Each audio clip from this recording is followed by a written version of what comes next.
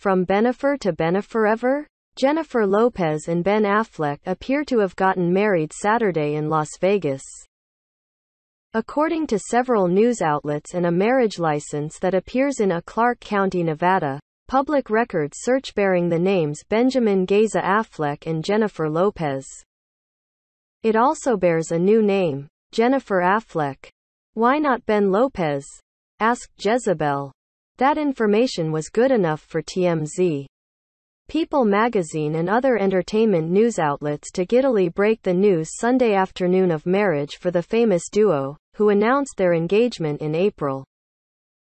TMZ and People claim to have copies of the marriage license, and a person close to the couple confirmed the marriage to TMZ. People also reported confirmation of the marriage from an insider, who said of the ceremony, "It was super small. Jennifer's mom and kids were there. They just wanted to be married, so they got married." More details were not immediately available.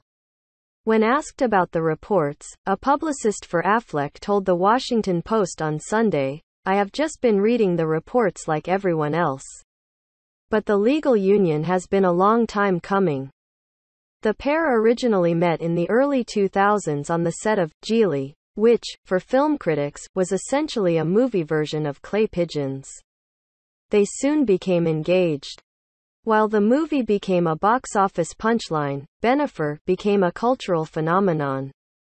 People were obsessed, and heartbroken when they canceled their 2003 wedding.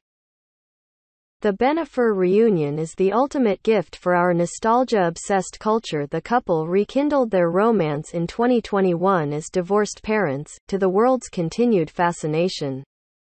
Lopez, 52, has been married 3 times, to Ojani Noa, Cris, Judd and Marc, and has 14-year-old twins.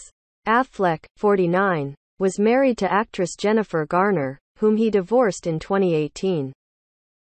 They have 3 children. When the couple got back together, the Post's Emily Yar wrote of the feelings it stirred up in longtime fans. Looking back, the cultural phenomenon that was Bennifer really did feel like an all-consuming, inescapable storm. The couple could barely go anywhere without being photographed. The lead-up to their ultimately cancelled 2003 wedding was described by one news outlet as a week of media frenzy worthy of D-Day.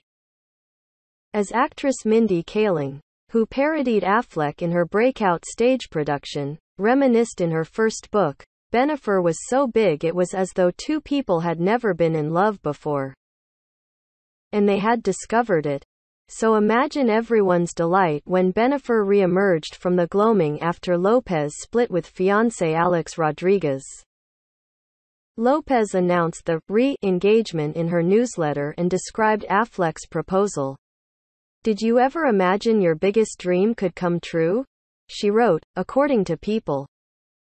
"Saturday night while at my favorite place on earth, in the bubble bath, my beautiful love got on one knee and proposed. I was taken totally off guard and just looked in his eyes, smiling and crying at the same time, trying hard to get my head around the fact that after 20 years this was happening all over again. I was quite literally speechless, and he said, 'Is that a yes?' I said, 'Yes, of course that's a yes,'" she later told the magazine. "It's a beautiful outcome that this has happened in this way at this time in our lives where we can really appreciate and celebrate each other and respect each other. We always did.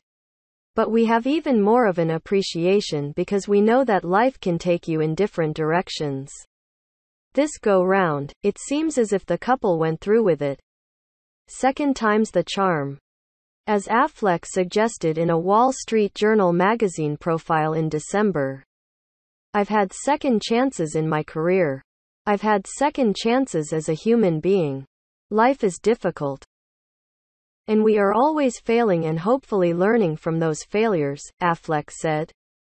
"The one thing you really need to avail yourself of the opportunities provided from that growth is the second chance. I've definitely tried to take advantage of that. I haven't always been successful, but in cases in which I have, they've turned out to be the defining aspects of my life."